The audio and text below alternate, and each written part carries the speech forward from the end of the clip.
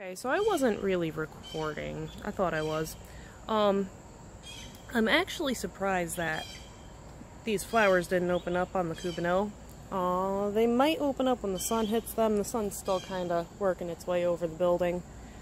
My jalapeno is just about ripe. It has just a wee bit more to go on this side. Not much, and then I'll be picking that. I did only get one flower that did open, and it's on the side where the sun is, on the cubanelle. The bell pepper hasn't finished closing, but both of the other two are doing fantabulous. And surprisingly, there's a lot of new growth on the bean plant. The cucumbers are all about the same size. Yeah. And then my herbs are basically dropping their seeds all around the bin that they're in, which I really don't care. I did have that big pepper we were following that stopped growing fall off of this plant and find another flower that I did pollinate when I thought I was recording. I'll pollinate it again. And then the tomato that Anna lopped off has been growing quite rapidly. There's where she lopped it off. Yeah. And this one put out flowers. So I come over here and I jingle them to pollinate them because you can't get into where the pollen is the way they grow. Because I really want to know what's in there. Yeah. I mean, there's not much going on this morning because it did rain last night. I mean, these greens are pretty large. And I do have flowers on my tomatoes that I am growing over here. Yep. I mean, it's not all that much, just Mr. Mantis is so used to me now. He only looked at me once today. Normally he starts moving away when I start fiddling in the garden, but now he's just staying there. He knows I'm not going to hurt him. So I'll see you guys after work. And hopefully it's not too hot. So it's a good thing I came out after work because the spider mites came back. So I sprayed them with more of that hydrogen peroxide and water concoction. And they're pretty much only going after the marigolds. There is what looks like them living down here too, but that could also be the hunter spider that I saw crawling on the outside of the basket. Yeah. So I'm going to assume that all this damage is from them.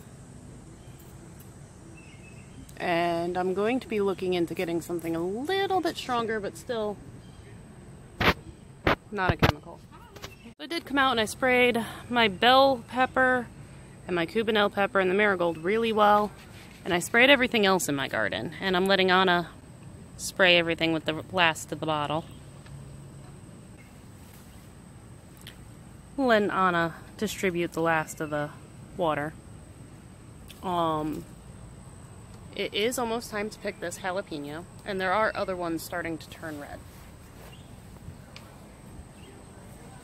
So let me first show you this jalapeno. It's still a little on the green side over here.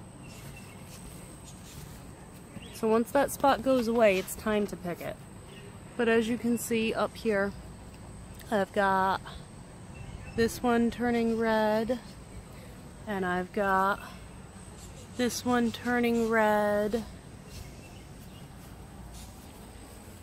as well as in the back I've got a few, you can't tell because of the way the light is, but I have a few that are turning red back here as well. Yeah, it's still overloaded. And the tomatoes are starting to turn red too. And it's not just the cherry tomatoes, but I got a beefsteak starting to turn as well.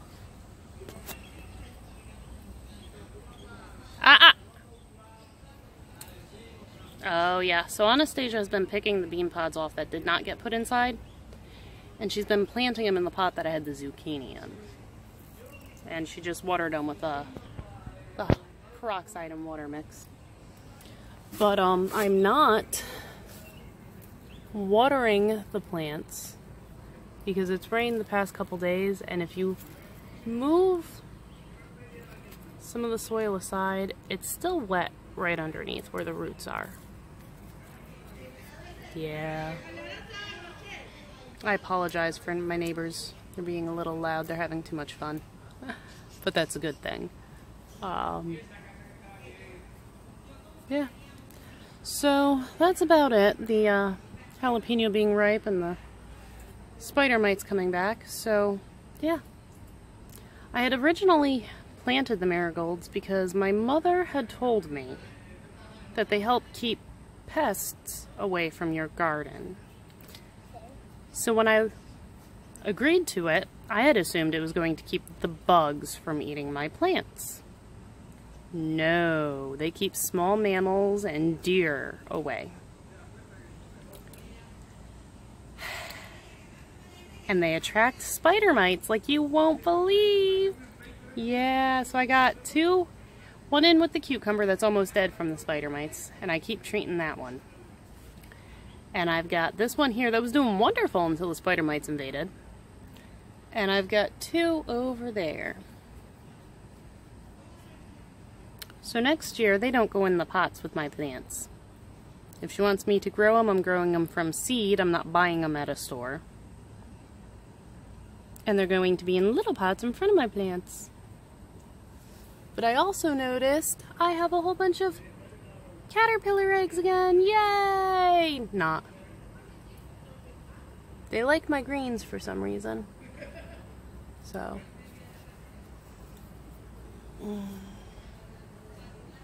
And now the wilting on the plant is most likely from the heat and the spider mite combination. Because I did not find the spider mites on any other plant, and I looked over them, I looked at each leaf, front and back. I didn't see any. So, yeah. It's a very sad day in the garden. And it took me forever to kill the ones on that plant because of how many there were. So I will be checking for spider mites every day since this is the 3rd infestation I have had. And it's not a happy one. Mom, can I pick this? No, not yet. Stop. It's really See right here? This needs to finish ripening up right here, and then you can pick it, okay? Maybe tomorrow. Say thank you for watching my video. Yeah, she comes over and eats the greens every day.